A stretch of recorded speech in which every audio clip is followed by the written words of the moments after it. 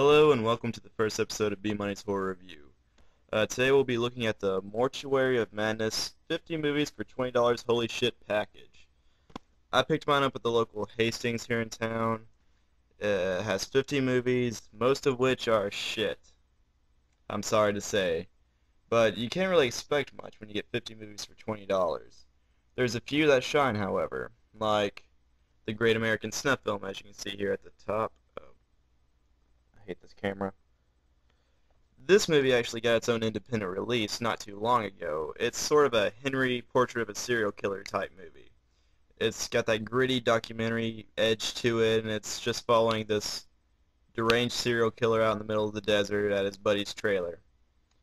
Another good one, Fist of the Vampire. It's pretty much a vampire fight club. It's really cheesy, got some really cheesy computer graphics in it, but I kind of liked it. I don't know why. It was just colorful and creative. Another one that, well, it's not good, but I think you have to watch it just to sort of I don't know, a test of manhood or just to see how bad it is. Super Hell and Super Hell 2, as you can see there. Now, a friend of mine informed me that these actually have kind of a following to them. Like, on 4chan, supposedly people will banish you to Super Hell.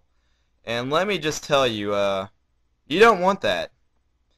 To quote the movie, "I'm here to drink beers and smash queers and smoke that real skunky shit!" So, check it out if you dare.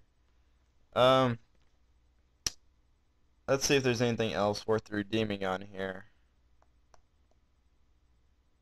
Gothic Vampires from Hell. That's a pretty good one. Not so much for the movie, but if you like goth industrial music, it has a pretty decent score. Mostly done by Cleopatra Records, I think. And this comes from us from Mill Creek Entertainment and Pendulum Pictures, circa 2008.